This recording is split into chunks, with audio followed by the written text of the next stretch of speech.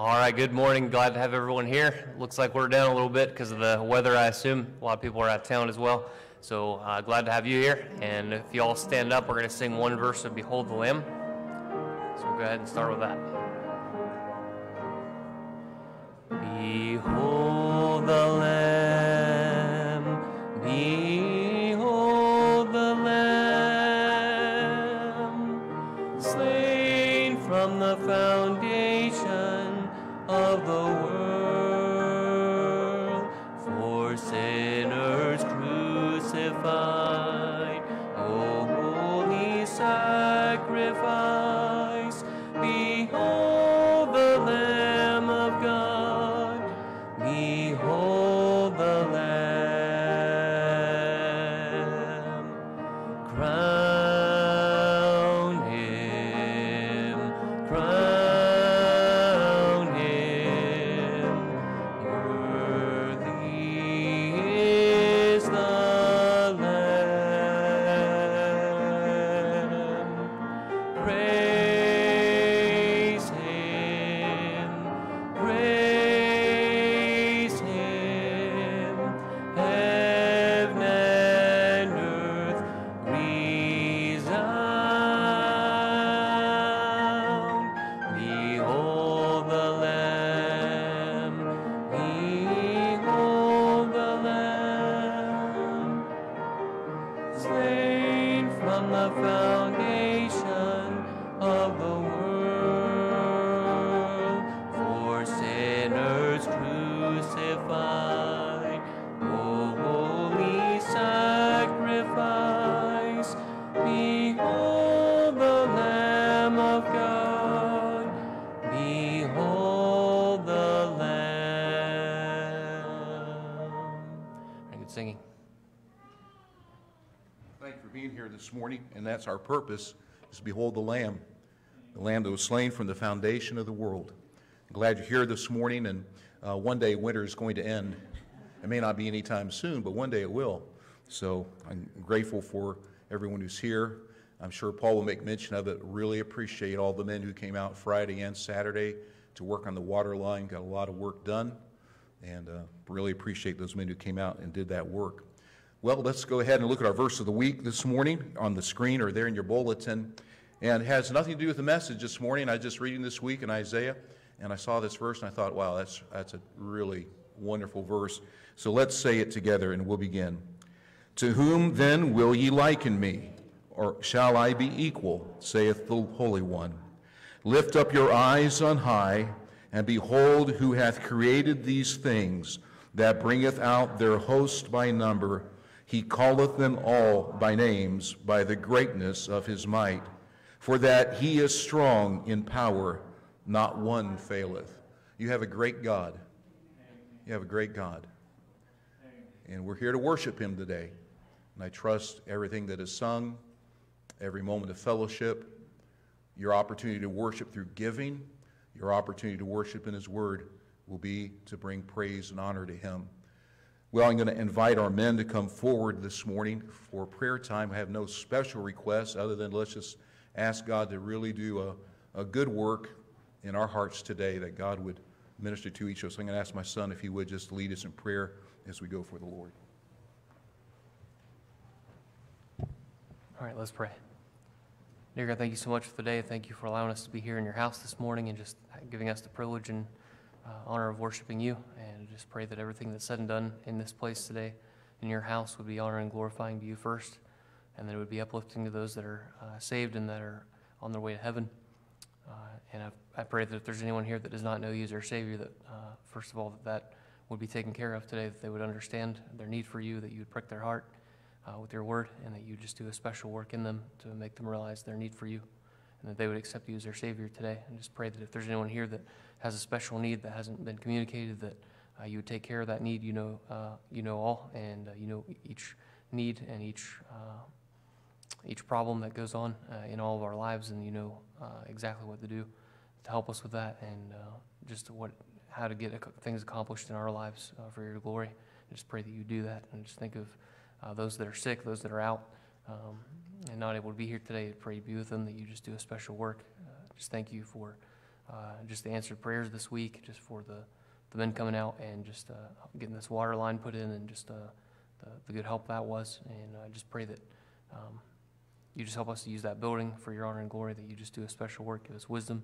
I pray you be with the meeting tonight for the deacons and trustees, that you give us wisdom in the decisions that are made, and just the discussion that takes place, that you just get glory and honor out of that as well. And just thank you for what you're going to do today. Just give everyone safety in Jesus' name. Amen. All right, as you return to your seats, we're going to sing another song, and it'll be up on the screen. And it's Guide Me, O Thou Great Jehovah, and we'll sing all the verses.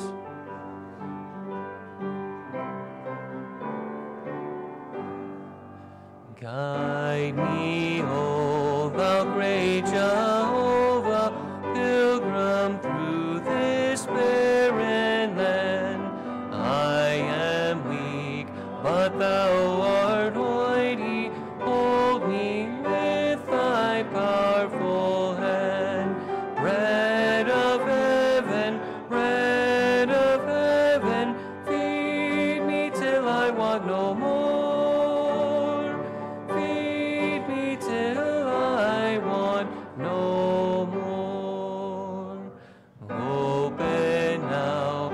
Crystal fountain, whence the healing stream doth flow.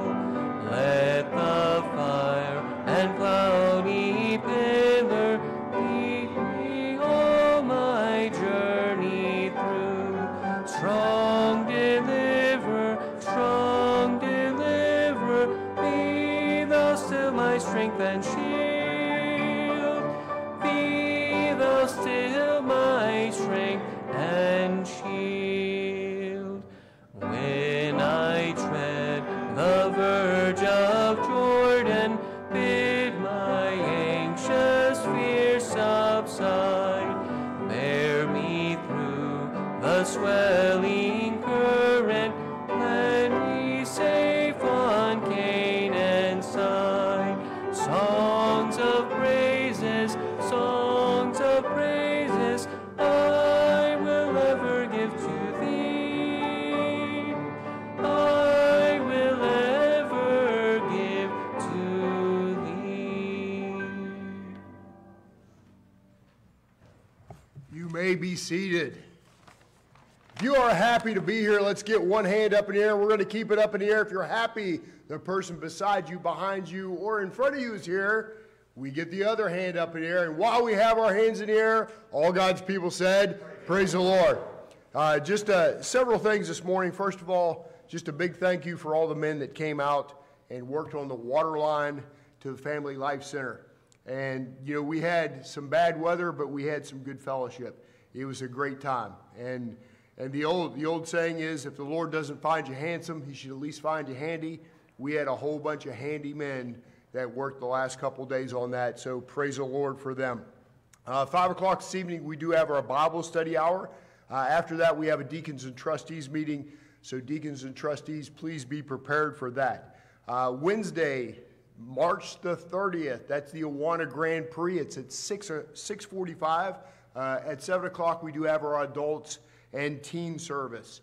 Now, next Saturday, that's April the 2nd, that's our men's prayer meeting. We're going to be here at the church back in the Nicely room at 9 o'clock in the morning. And what we do is we pray.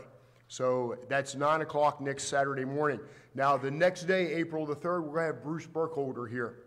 If any of you remember Bruce Burkholder, first full-time youth pastor that we had here at Grace Baptist Church, phenomenal individual, missionary. He did just about everything that you can do in the service of our Lord.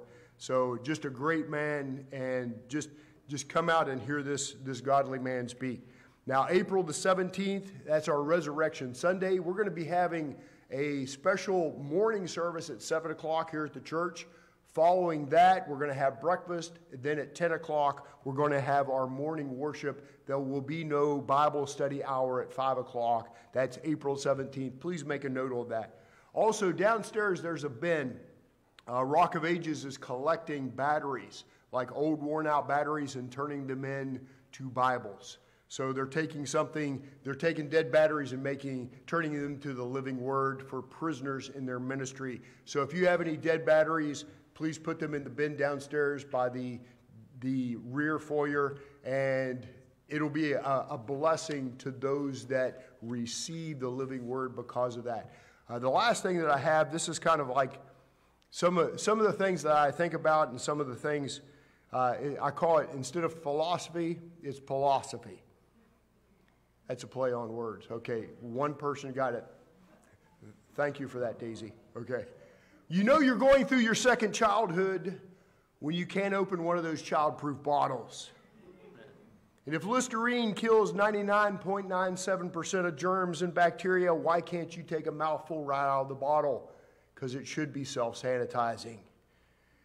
Instead of calling them conspiracy theories, we should just call them spoiler alerts.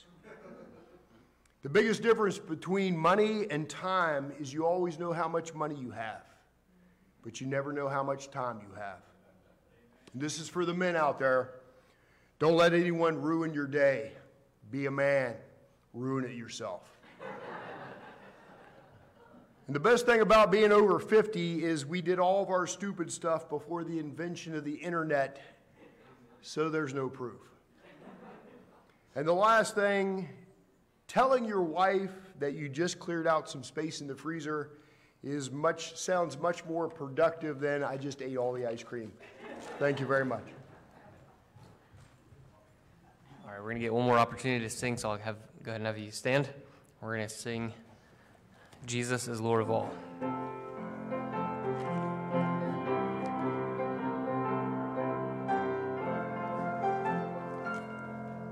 All my tomorrows, all my past, Jesus is Lord of all. I've quit my struggles, contentment at last. Jesus is Lord of all. King of kings, Lord of lords, Jesus is Lord of all. All my possessions and all my life, Jesus is Lord of all. All of my conflicts, all my thoughts, Jesus is Lord of all. His loved ones and battles I could not have fought, Jesus is Lord of all. King of kings, Lord of lords, Jesus is Lord of all. All my possessions, all my love, Jesus is Lord of all. All of my longings, all my dreams, Jesus is Lord of all. All of my failures, His power redeems, Jesus is Lord of all. King of kings, Lord of lords, Jesus is Lord of all. All my possessions, all my life, Jesus is Lord of all. Good singing. You may be seated.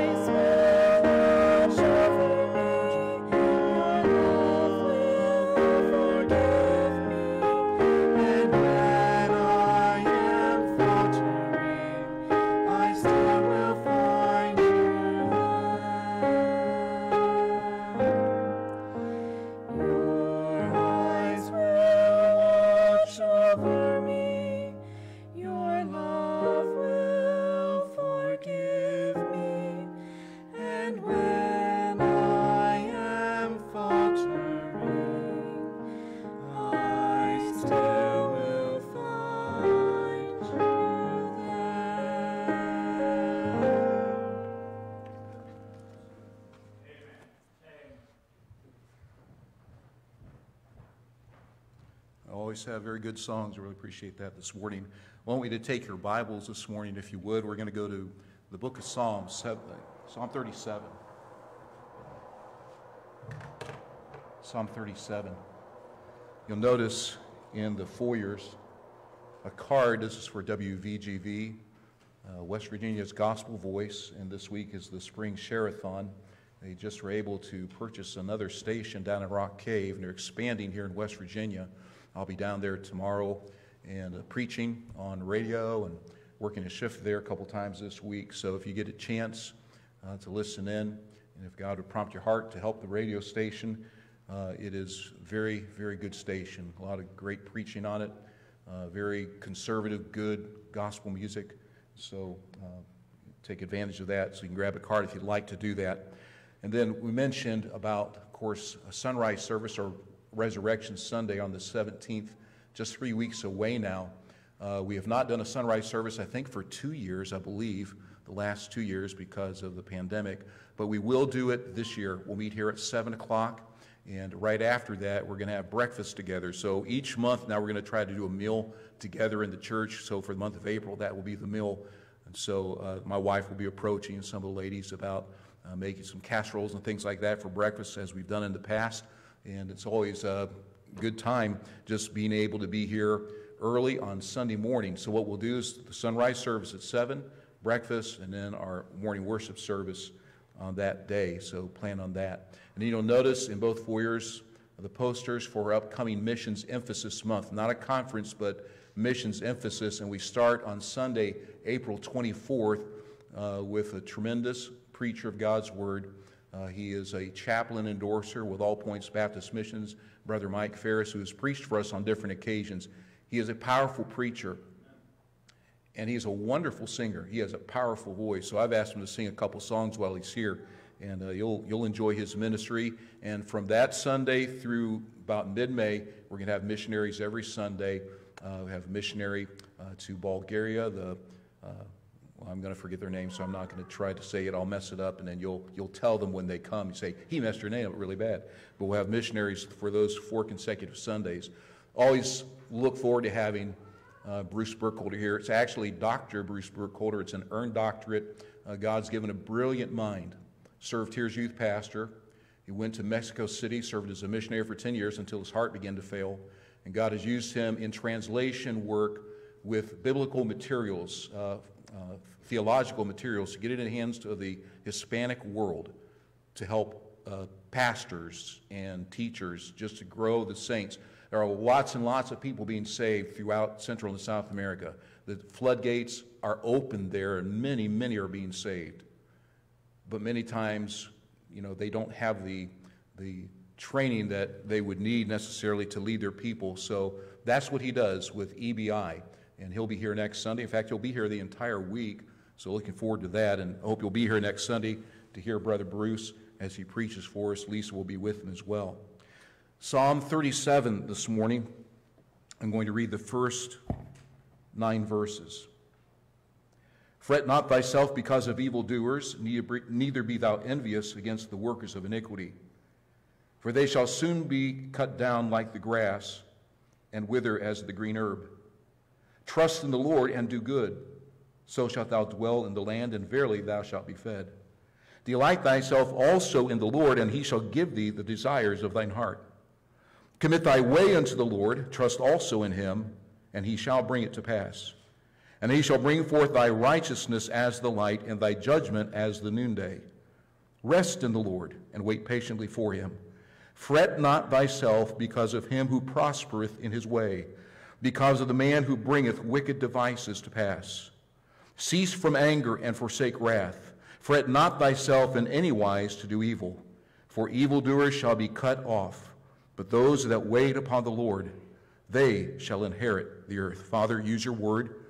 I ask that you would fill me with the power of your Spirit right now, that you would do a special work through this book that you said would never return void. I believe you, and I thank you for what you'll do in my own heart this morning and in every heart here.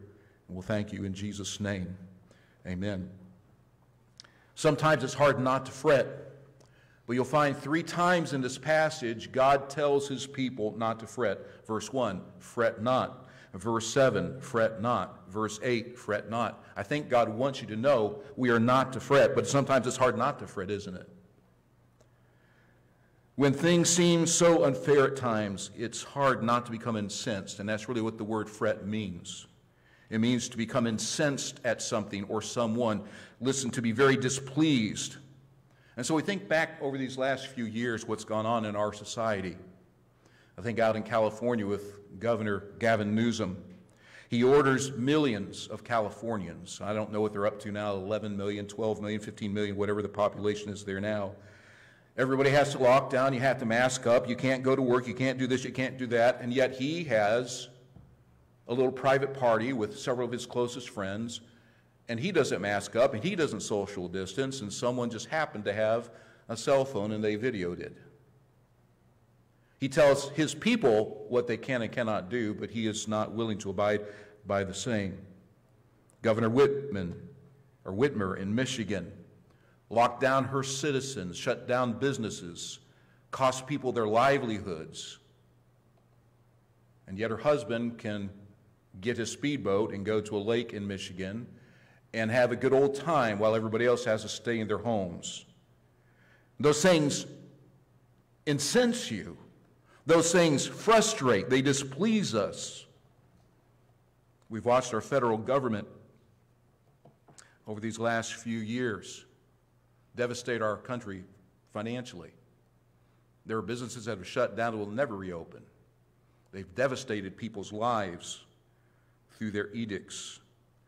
And yet, House Speaker Nancy Pelosi, after helping shut down small businesses, goes back to San Francisco and calls a small business owner who happens to have a hair salon to come out and have her own private hairdressing.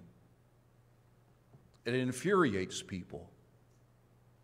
There's been a lot of things that have fretted us over the last few years. You could go to prison for insider trading. Most of you understand that term. And yet in Washington, both Republicans and Democrats in Congress will learn of companies that are about to lose everything, or they hear about a company that is about to have great benefit, and they know when the stocks will fall and when the stocks will rise because they sit in these committee meetings and they find out information, insider information, as it would be referred to you and me, and they'll make millions. Millions. But if Jeff Sims were to do that, he'd go to a federal prison. If Harold McRae were to do that, he'd go to prison. But not those in Washington. Iniquities abound. And we get frustrated and we fret because of these iniquities.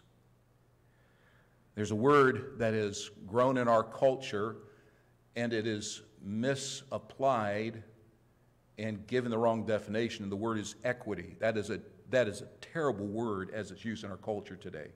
That's a terrible word. But the word itself in its pure form simply means to be fair and to be just. Nothing in our society seems very fair or just, does it? In fact, there's a lot of inequity. David wrote this particular psalm. Another man, a Levite by the name of Asaph, wrote the 73rd Psalm, and I want you to turn to Psalm 73. And you'll see what fretting is. Psalm 73. It's a tremendously helpful psalm. It's been a helpful psalm to me over the years, and I hope it is to you. Psalm 73, verse 1, truly God is good to Israel, even to such as are of a clean heart. But as for me, my feet were almost gone. My steps had well nigh slipped. For I was envious at the foolish when I saw, notice this, the prosperity of the wicked. Now think back to Psalm 37, verse 1. Fret not thyself because of evildoers, to those workers in iniquity. Don't be envious of those people. And here Asaph says, why? Because they're prospering. You may not, but they will, and they are. Verse 4, for there are no bands in their death, but their strength is firm. They are not in trouble as other men, neither are they plagued like other men. Therefore pride compasseth them about as a chain. Violence covereth them as a garment. Their eyes stand out with fatness. They have more than heart could wish. They are corrupt, and we've used that term several times for Washington, D.C. It's a corrupt place. They are corrupt and speak wickedly concerning oppression. They speak loftily. They set their mouth against the heavens, and their tongue walketh through the earth. Therefore his people return hither, and waters of a full cup are wrung out to them. And they say, how doth God know? And is there knowledge in the Most High?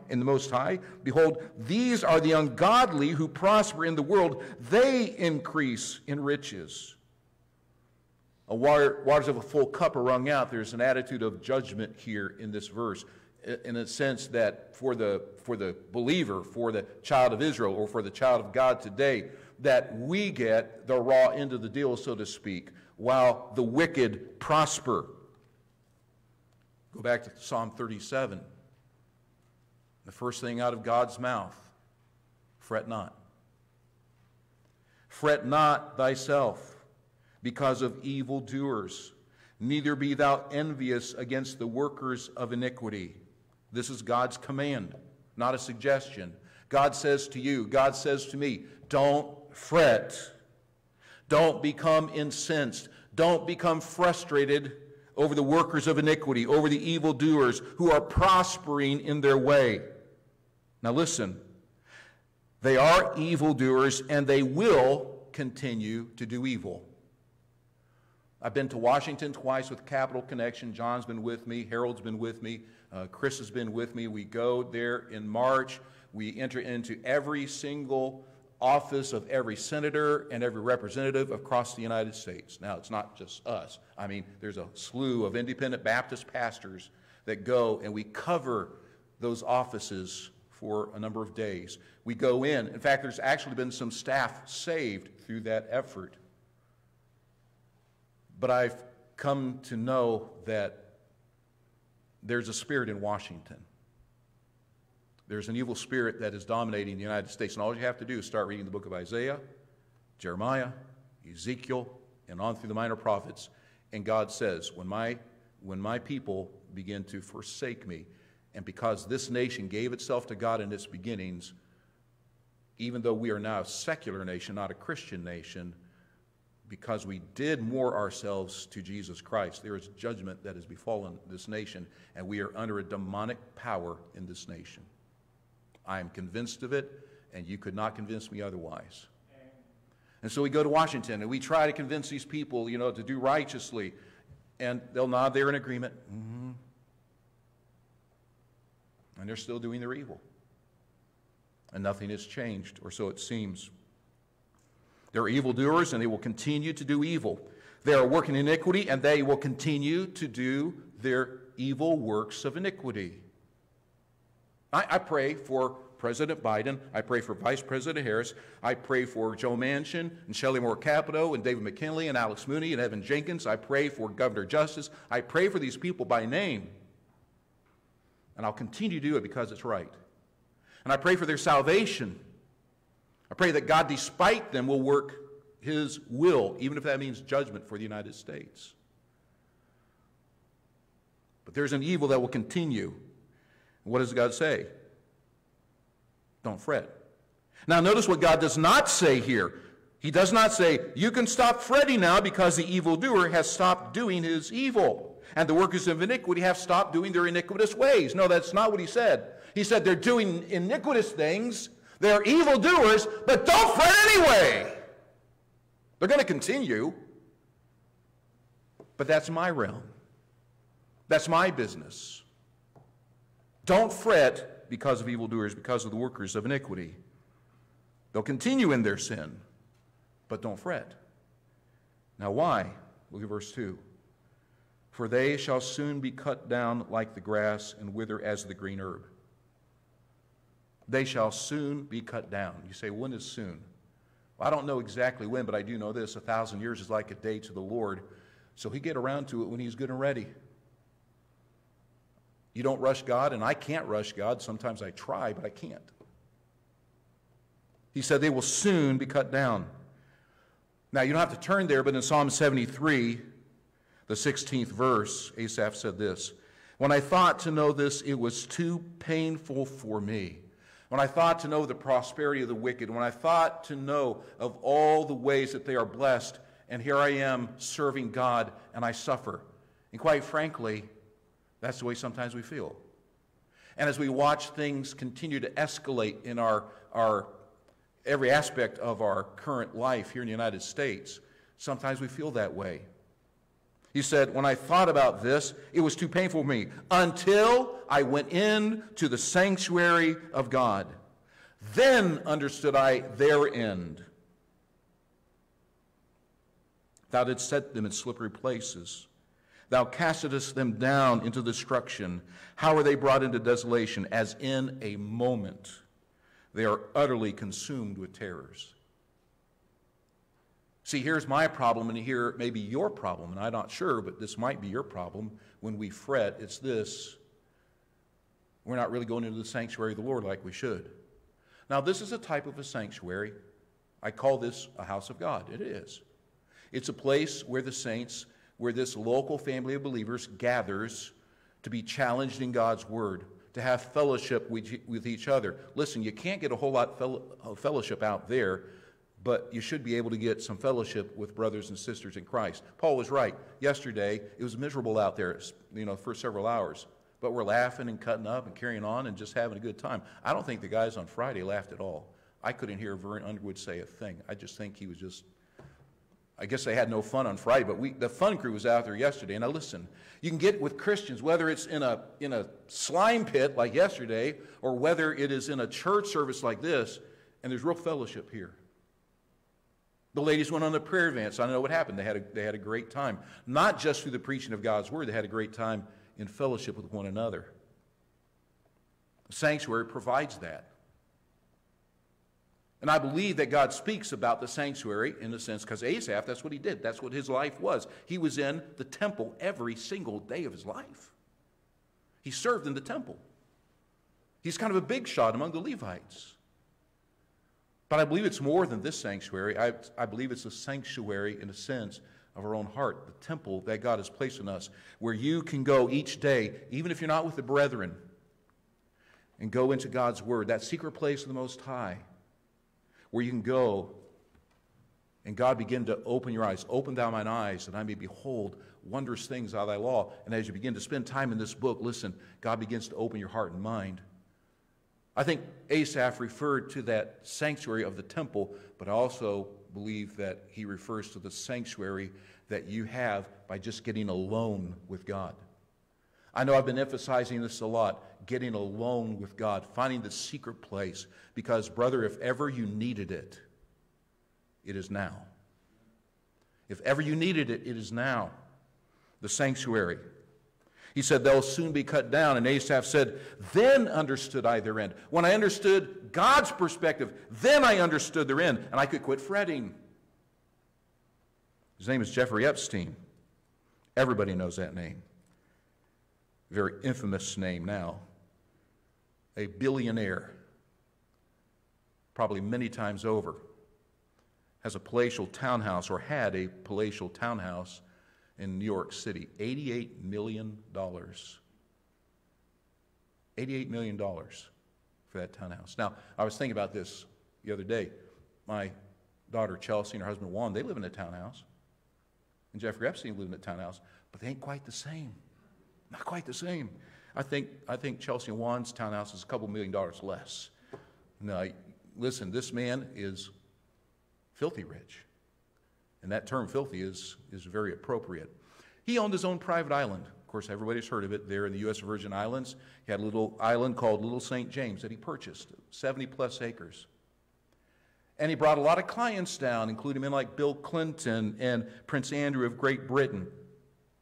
Epstein lived a very luxurious life, but he also lived a very debauched life, a very wicked and perverse life that was soon discovered. I didn't know this. I was reading about him the other day. And of course, many small islands in that chain of islands and islands around Little St. James began to refer to Epstein Island as Pedophile Island. or island of sin. People knew what was going on. You know the horrors that went on there. So I don't need to rehearse those things to you. And he lived for years. He made it to 66 years of age until God cut him off. Be sure your sin will find you out. And Epstein's sin found him out. And there in a jail cell in New York, guards walked away. Security cameras went down. What a surprise. And when the security cameras come back on and the guards come back, he is hung by the neck there in that jail cell in New York City. Who did it? I don't know. But I do know God allowed it. And he was soon cut off. Didn't seem for a long time like he would ever get his justice. But God saw to it. Vengeance is mine, I will repay, saith the Lord. Let me just warn everybody here, as American citizens, there is a fever growing within the hearts of our citizenry to take up arms possibly one day. And I don't know, maybe there will be our Constitution does call for that when the government corrupts itself. But just be very careful and keep this in mind. Vengeance is mine, I will repay, saith the Lord. It's not my job to render vengeance on anybody. Even when I'm done wrong or you're done wrong, it's not my place or your place to do vengeance. It's God's place. And God took vengeance on Jeffrey Epstein for all the evil things he's done. And by the way, I could start rattling off names, and your blood pressure would start going up because you know the evil what these people have done. One day God will bring them to justice as well. So what does God say? Don't fret. Just don't fret. But God does say this, don't fret, instead do something else. Verse 3, instead of fretting, I want you to trust in the Lord. Now listen, while evildoers prosper, God tells us to trust. You're not going to stop the evildoer from doing evil. God will stop him. You won't stop him, God will. But while he prospers, God says, you just trust me. Now think about the word trust. What does it mean? It means to put your confidence in, to put your hope in someone. God says this, I just want you to put your confidence in me.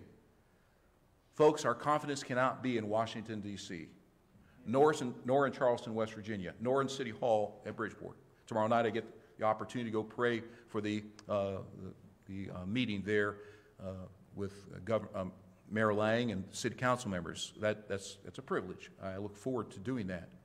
But my hope is not in City Hall. It's not in Charleston. It's not in Washington, D.C. My hope is in the Lord who gave himself for me, as the song said. We're to trust in him, put our confidence in him. I'm to trust that God, now listen, this is important that you understand this about trust. I trust that God will. He has not yet, but he will. When is God going to take care of all those crooks? In his good time, when it is right. And by the way, the Lord is not willing that any should perish, but that all should come to repentance. And is long-suffering to usward, not willing what? That any should perish. He does not want Nancy Pelosi to go to hell. He does not want Gavin Newsom to go to hell. He wants those people to be saved. You and I should be praying for the salvation of those who lead this nation, no matter how corrupt they may be. He wants them to be saved. So trust is this. I trust that God will, although he has not yet. But he will. Do you believe that? Trust in the Lord with all thine heart. And what? Lean not to thine own understanding. In all thy ways acknowledge him, and he shall direct thy paths. Lean not to thine own understanding. Listen, I have a sense, what I think is an understanding of what's going on. And listen, I'm like every other guy. I stand around and talk about what I think are solutions to this quagmire that we have ourselves here in the United States. I do it. Maybe you do it too. But the reality is, only God can do a work. The reality is, my focus is to be simply on trusting him, that he will. He hasn't yet, but he will. That's why God calls us to trust, because things have not yet been fulfilled. And then he says in that verse, trust in the Lord and do good. While we are trusting the Lord and waiting for him to do a work among the evildoers and the workers of iniquity, this is what he said. Now listen, this is what he said. Do good. Do good. In Ephesians chapter 2, verses 8 and 9, you quote them, I quote them, about being saved by grace. But then verse 10, he says this, for we are his workmanship, created in Christ Jesus unto what? Good works. You know when God saved you, he didn't call you to sit in a pew. He called you to work, to do good works. What did you do this week to serve Jesus Christ? What did you do to please him? And I'm not talking necessarily about teaching in Awanas or digging a ditch outside on a Saturday or a Friday. I'm not necessarily talking about everything that happens here, but what did you do even in your neighborhood? What did you do at work? What did you do among your family? What did you do among the strangers in areas of good works? What did you do? God says, I want you to trust me, and while you're trusting, I want you to do good. Don't sit around and twiddle your thumbs. The one thing is we believe that Jesus Christ is soon to return is to obey what Jesus said, occupy till I come. Don't sit around and doing this. Well, I think he's coming back, so why even start? No, he said occupy. In other words, get busy and work. Work, for the night cometh, when no man can work. 2 Corinthians 9:8, Paul said, and God is able to make all grace abound toward you, that ye always having all sufficiency in all things may abound unto every good work. God wants you and me to abound in good works. It's said of Jesus' life in Acts 10:38 that Jesus went about doing good. Did he preach the gospel? Absolutely. But you know what he did in between preaching? He blessed little children. He fed hungry people. He healed the sick. He comforted those who were broken. He went about doing good. What does God want Jeff Vaughan to do? He wants him to go about and doing good. What does God want you to do? He wants you to go about doing good. Trust in the Lord and do good. And you notice the last half of the verse, it says, so shalt thou dwell in the land, and verily thou shalt be fed. Right now, we're going through food shortages. Ladies, you know this very well. I think mostly it's ladies and families that go to the grocery store. And I hear it from my wife, there was nothing, can't find this, can't find that. And what the experts are saying is going to get worse before it gets better.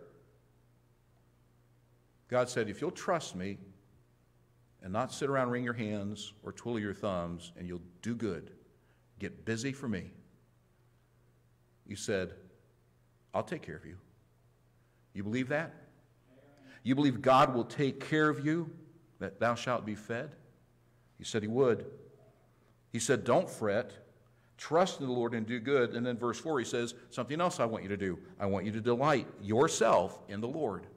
This is what I want you to do. Yes, I want you to trust in me, but go beyond this and delight in me.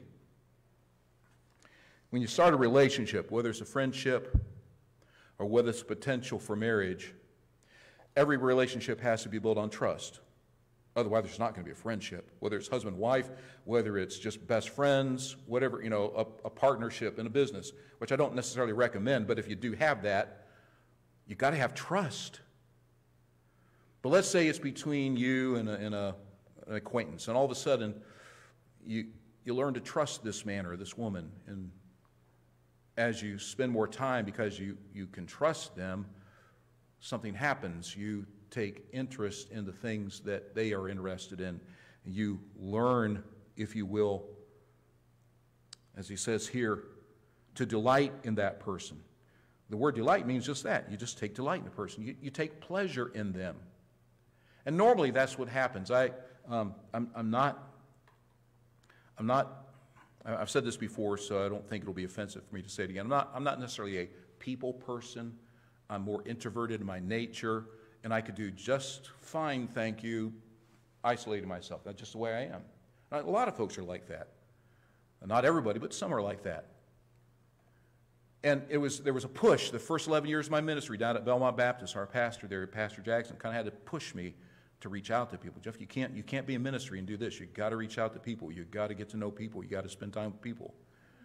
And it was like pulling teeth sometimes. But you know what I found?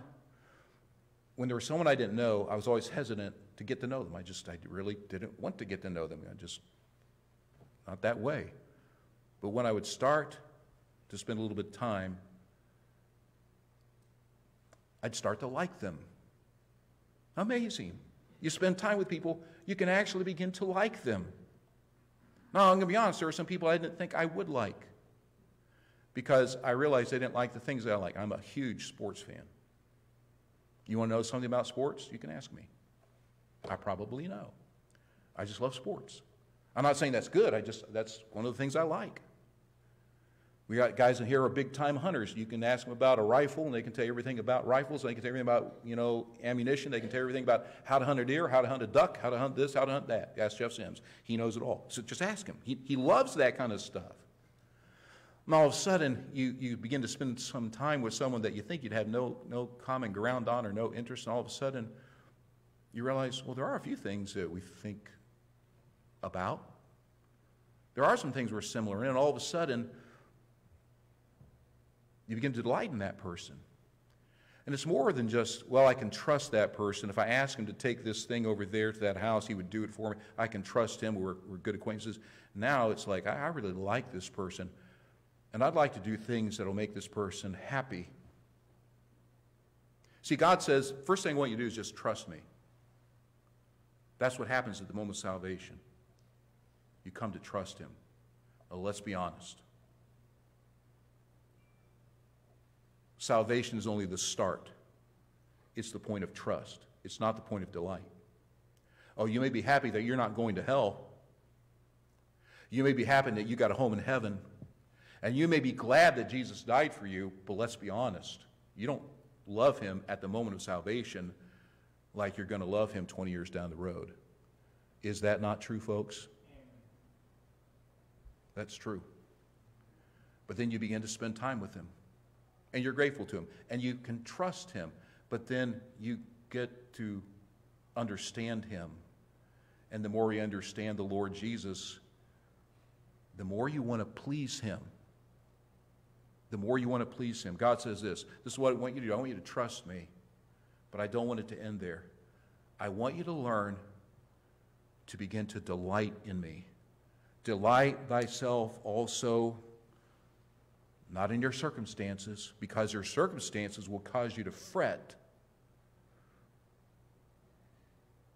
Delight in the person of the Lord Jesus Christ. Your life may feel like it's in shambles, but you can still delight this morning. You may not be able to delight in your health. You may not be able to delight in, your workstation in life because you don't know if you're going to have that job this time next year. Your home may feel like it's falling apart. There are things you may not be able to delight in, but at any moment, at any time, you can delight in the Lord himself, in the person of Jesus Christ. And then notice what he says. If you'll delight in me, he said, I'll give you the desires of your heart. So, when I got saved, I would read that verse and be like, hot dog. I'm going to ask him for a Lamborghini. I'm going to ask him for a mansion. I'm going to ask him for big things. God's never given me a Lamborghini. Well, I do take that back. I do have a Lamborghini. It's about yay big. I told you about that. My kids gave it to me for Christmas a couple years ago, kind of as a gag gift. I got my Lamborghini. It sits on my dresser in my house. But I've never gotten a Lamborghini. I've never had a mansion. You say, well, then God didn't give you the desires of your heart. Oh, no. God has given me the desires of my heart. Because you know what happened? When I began to learn to delight myself in Jesus Christ, the things that delight him have begun to delight me. And the things that he desires are now the things that I desire. I could care less about a Lamborghini. I could care less about a mansion. But I do have desires. I have a desire that when I stand before him, I'll hear, well done, thou good and faithful servant. I desire that when I reach heaven and I stand before him in judgment, I can say, these are the people I brought to you, that you saved, but that I led to you. I have a desire to be able to see my life end one day and know that my children have gone after him. God has given me the desires of my heart. Delight yourself. Don't fret. Trust in the Lord and do good and delight yourself in him. And then he says, let's not stop there. Commit thy way unto the Lord. Now you begin to trust. Now you begin to delight in him. And God says, now, this is what I want you to do. Next step. Commit your ways to me. What does that mean? The word commit means to put into the hand of another, to take what you possess, what you are, and place it into somebody else's hands. You're entrusting that person. There's a song that a lady back in my home church used to sing, and she'd sing it on occasion. She had a great voice. And the song said, here's my heart. I lay it on the altar.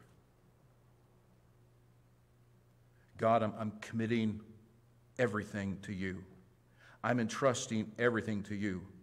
So now God asks us to go that step further and commit or put into his hands our way. Notice that. Commit thy way, singular, unto the Lord. Commit thy way. It's interesting. Who is Jesus? He is the way. John 14:6. He's the way. Commit thy way unto the Lord. Now, Proverbs tells us, Proverbs 16:25, there is a way that seemeth right unto a man, but the end thereof are the ways of death. Now, here's a struggle for you and me as Christians. We have a way, and often we think it's going to be the right way. And God says, no, I want you to take the way and commit it to me. Put it into my hands, and you have hands off. And we say, no, that's risky. No, I've already figured out in my mind, this is what I'm going to do for my career. This is where I'm going to go for my education. This is the person I'm going to marry. And God says, whoa. Commit thy way unto the Lord, because, again, Proverbs 16, verse 25, there's a way that seemeth right, but the end thereof are the ways of death. You commit your way to me. We sing the invitation hymn, have thine own way, Lord, have thine own way. Thou art the potter, I am the clay. Mold me and make me after thy will, while I am tender, yielded, and still. How many times have we sung that and we walk out the door and we just do what we want? We have our own way. God says, if you will, quit fretting over everything. Start to trust me, do good, commit your way to me, and you'll see things change. It's an interesting account there in Acts 27 when Paul is on a prisoner ship headed to Rome to stand before Caesar. Long story short, they run into a massive storm called a Euroclydon. They are near death. They've been at sea. That ship has been tossed to and fro, and they have now cast anchors, and they've somehow stabilized the ship near an island. When everybody thought they were all going to die, God sent an angel to tell Paul, no, every single man, all 300 and some people that were aboard that ship, would live. Now, no one had believed Paul when he said, don't sell. Well, you'll run into trouble. It'll endanger our lives. They said, you're not a sailor. You don't know what you're talking about. And then they realized, you know what, this guy might be right. So when he said, an angel of the Lord said we'd all be spared, they said, might as well trust him. Might as well believe what he says. And make a long story short, God did have them survive. But an interesting verse in Acts 27, verse 40, it says, and when they had taken up anchors, they committed themselves unto the sea. In other words, we don't know where this is going to lead us. We don't know what's going to happen. But now we have absolutely no control. It's all in the hands of God. You know what God says to you? I don't want you to have control. I want control. Commit your way to me. Commit thy way unto the Lord. Now notice the reaffirmation of trust. Trust also in him. Because when you do let go, that's a huge step in life. You got to reaffirm your trust in him, that though he hasn't, he will. Commit thy way unto the Lord, trust also in him. Now notice this, and he shall, this is a given, he shall bring it to pass. You say, bring what to pass? I don't know. I've committed my ways to him. I don't know exactly how he's going to lead, but I do believe he will.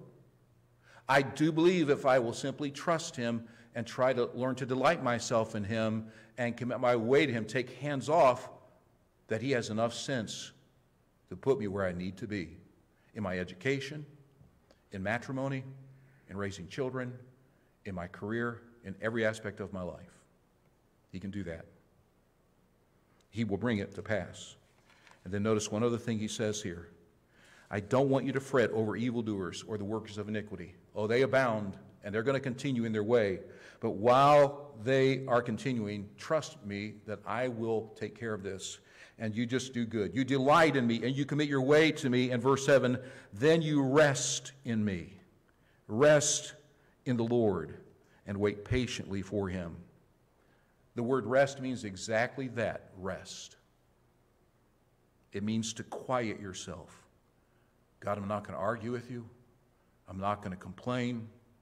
I'm not going to fear. Now, I know that's easier to say than to do. But that's why you begin to develop trust.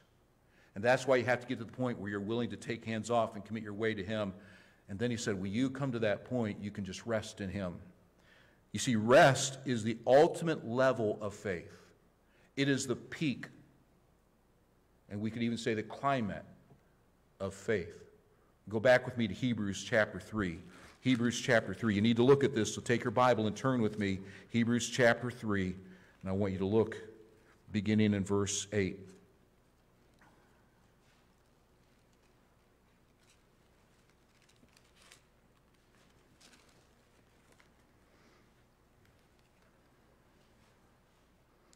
The writer, whether it was Apostle Paul or Timothy or whoever wrote this book, when they wrote this book, they were dealing with Jewish people who had converted to Jesus Christ.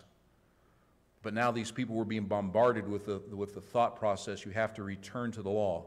You have to return to the Jewish ritual because Christ is not enough. Christ is not enough. And so he deals with in the first chapter about the authority and the power and the deity of Jesus Christ. He is God. And then when you come to chapter 2, he begins to deal with them about what Jesus did to humble himself and give his life for them. And you get to chapter 3 and begins to deal with a thing called rest. And he uses the example of the Jewish people of years ago through the wilderness, how they provoked God and did not obey him and did not do those things that were right simply because they really didn't believe him. They really didn't believe him. And even though they had seen all these marvelous works in Egypt and saw the marvelous works at the Red Sea and saw the marvelous works through the wilderness, they still struggled to believe him, did not walk by faith.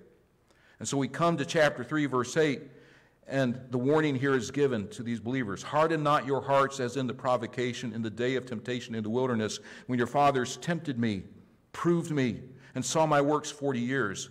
Wherefore I was grieved with that generation. Remember in the book of Ephesians chapter 4, it says, and grieve not the Holy Spirit of God, whereby you are sealed unto the day of redemption. You can't lose the Holy Spirit, but brother, you and I can sure grieve him. And we can grieve God. And that's what he says here. I was grieved with that generation and said, they do always err in their hearts, and they have not known my ways. Notice that. They have not known my ways. So I swear in my wrath, they shall not enter into my rest. Some people equate this to these people never having truly been saved. These people were never truly the children of God. Now, that's a theological debate that we could have at another time. Where were they headed? They were headed to Canaan, to the promised land. What happened in the promised land? They faced temptations. They sinned. They had to war and fight. Now listen, when you get into heaven, you don't fight, and you don't face temptation, and you don't sin. The promised land is not a picture of heaven. The promised land for the Jew was a picture to the Christians of a victorious Christian life. And God says, this is my goal for Jeff Vaughan. This is my goal for Joan Nicewarner. This is my goal for Levi. This is my goal for you, that you live before you get to heaven, where you're free from temptation, and free from sin before you get there, that while you're living in the sin-cursed earth, you can have a victorious life in me. But in order to do that, you've got to learn the ultimate level of faith, and that is just simply resting in me. Resting in me. In chapter 4, verse 9, the writer says this, there remaineth therefore a rest to the people of God. There's a rest. Now let me give you an example of people resting. You're resting right now. You walked into this auditorium today, and you walked up to the pew you're sitting in, and this is what you did not do.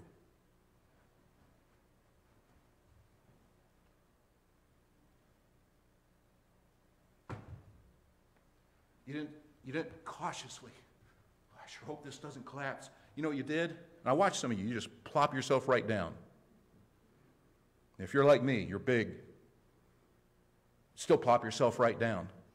Or you may be really tiny and thin, and you just plopped yourself down. You know what you did? You had no question in your heart or your mind that that pew that was made by man would hold you up. There are literally tons of weight above your head. Tons of weight above your head. Put there by men. None of you sit in the service doing this. I sure hope that ceiling stays up there today. I sure hope those trusses don't fall down and crush me, because they could. That just happened. In fact, that's happened a couple times. That apartment building down at Miami Beach, and recently another building collapsed, taking a lot of lives. You know what? It could happen. But I've never seen, in all my years here, I've never seen anybody come in with that kind of caution or panic. You know why? Because you trust. You just come and sit down. You don't think a thing about it. And you wouldn't think a thing about it unless I had said something to you. Now you're probably all panicking. So, but the reality is this. That's what the ultimate level of faith is, where you just say, God's got it. It's not a big deal. I can trust him. He'll take care of this. Do you believe that? Do you believe God will take care of you while the evildoers prosper in Washington? Do you believe that he can feed you when there are food shortages? And costs are going through the roof for everyday items, whether from heating your home to putting fuel in your vehicle? And by the way, not to be discouraging, but they say we're in a lull right now and things are going to get much worse. You say you're a doomsdayer. No, I'm just being a realist. And I keep my eye on what's going on. I know a lot of people don't. I do. No prophet, but you don't have to be a brain surgeon to figure out the way our country is headed. And the stupid, yeah, I know, I shouldn't have said stupid, but I will anyway, the stupid decisions that our leaders are making. I believe there is an evil spirit that is controlling Washington, that is leading them to these kind of decisions, because God has the design to bring this world to an end. And he said, in the meantime, quit fretting over it. Just trust me and do good. Just delight in me. Just commit your way to me. And ultimately, I want you to get to the decision where you just rest in me. God, whatever, doesn't matter. You're in control. You've got everything under control. I'm not worried about what's going to be on my table tomorrow. And by the way, again, Matthew chapter 6, give us this day daily bread. Daily bread. At the end of this passage, at the end of verse 7, he says, fret not thyself because of him who prospereth in his way, because of the man who bringeth wicked devices to pass. If we're honest, it seems like everything that's being done in the political realm is a wicked device, stymieing their own people. Not just here, but in Canada and in France and in Great Britain, Germany, you name it. And there's a purpose and a reason for it, and God knows full well what's going on, and he is in control. Verse 8, cease from anger. How many times have you watched the evening news and you just start screaming at the TV, and your wife runs in, what are you doing? those people. And you haven't solved a thing, and I haven't solved a thing. Cease from anger and forsake wrath. Fret not thyself in any wise to do evil. Let's grab a rifle. Let's march on Washington. Listen, those things are being bantied about. Verse 9, for evildoers shall be cut off, but those that wait upon the Lord, they shall inherit the earth. They'll inherit the earth. Now, for the Jews of this day, of course, David is king, and for the first time, the fulfillment of what God promised the Jews is coming to pass. They are now the dominant nation. They are now prospering. And that would even become more so. There was a picture of the millennial kingdom during the reign of Saul. There was peace. Saul had few enemies, or Solomon had few enemies. Everybody was almost stinking rich in Israel. They had everything their hearts could desire. There was a picture of the millennial kingdom. God promised the Jews that, a physical kingdom. But let me remind you of what we're told in the book of John, chapter 18, verse 36. Jesus looked and said, my kingdom is not of this world. Quit looking for a kingdom to be set up here. Now the Jehovah's Witnesses are looking for a kingdom to be set up. Only 144,000 go into heaven itself. The rest of the people will be in a paradise on earth. Now listen, they got their theology mixed up. There will be a millennial kingdom with Jesus Christ. We will come back and rule and reign with him. But I'm not looking to inherit the earth. I've got a mansion in heaven, and that's where I'm going. Now I'll get to come back and rule and reign with him for 1,000 years, but my home is with him in his city. And the point is this. He said, I'll cause you to inherit. I'll cause you to be blessed if you'll just keep trusting me, if you'll just keep doing good, if you just commit your ways to me, if you will just continue to commit your way to me and just rest in me. And 3 times in that passage, don't fret. Don't fret. Don't fret. I'm just going to choose to believe God. I'm just going to believe him. And whatever happens in the months and in these years to come, if he doesn't come back, I'll just trust him. If I have to suffer a little bit before his coming, I realize what I have waiting for me in eternity. And that'll be okay. I want to encourage you, God's people, to have this kind of a heart in the midst of a world that is corrupt and wicked. God has it. God has it under control. Let's bow our heads for prayer.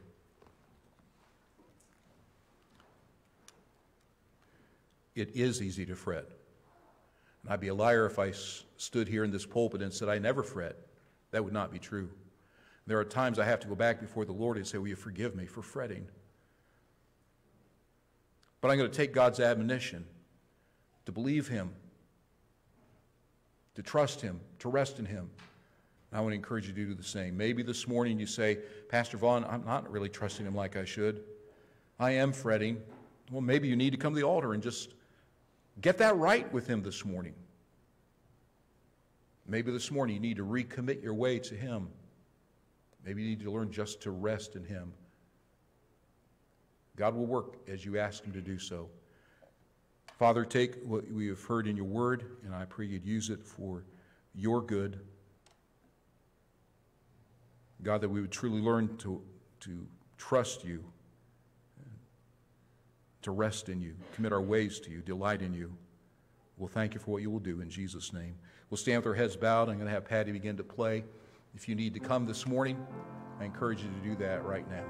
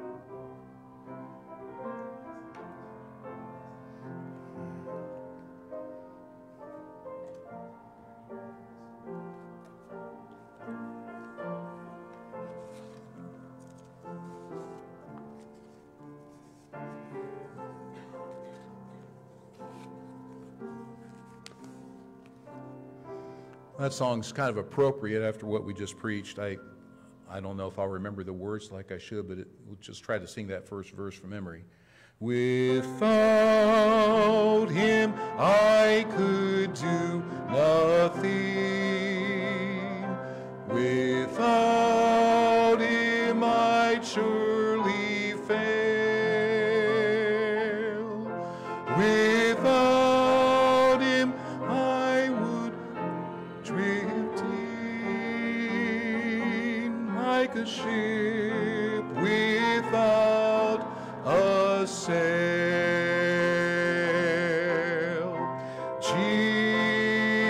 Jesus, oh Jesus,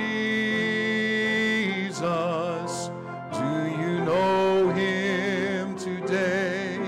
Do not turn him away.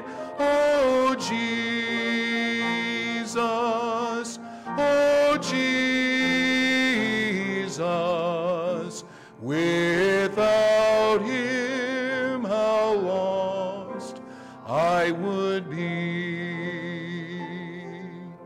You can't do a single thing without him. You can't survive the storm that's been here and going to brew even further without him. Keep that in mind.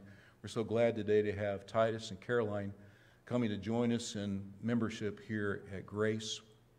And a few weeks ago, we went out for lunch together, and I didn't know much about Caroline. She and Titus have been attending now for a little while, been in our New Beginnings class, of course, here in main service. So just wanted to find out about her, and found out that she got saved about a year ago.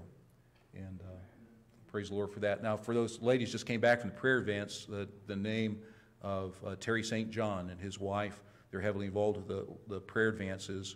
And that's Titus's uncle and aunt.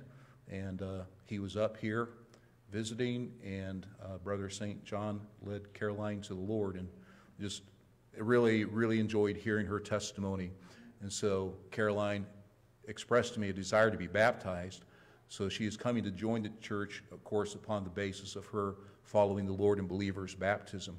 And so that'll take place here soon. But we're so glad to have you guys come. So I'll have you stand for just a second. And I'm just going to ask, Titus, do you know Jesus Christ as your personal Savior? And do you desire to come here and serve the Lord through this ministry? And Caroline, do you know the Lord Jesus as your personal Savior? And would you like to serve the Lord here as well? Okay. Well, we're glad to have them come. And if you would like to see Titus and Caroline both become members of this church, let it just be known by an amen. Amen. Well, even if there was any negatives, there's too many amens so we only ask that. But I know you're filling those forms out for us, but I'm just going to have you stay right up here at the pew. And if you'd like to come by and just welcome Titus and Caroline into the fellowship of our church, you're welcome to do that. You know, it's always good to see people come and join in with us. You know, there's limitations for people that aren't members. There are certain things that people cannot do. And, of course, that's natural with any church. So if you're not a member, you'd like to become a member, make sure you see me, and we'll look at that. So let's go ahead, and I'll make my way to the back, and I'm going to have Brother Harold. Why don't you lift up your voice and close us in prayer, please?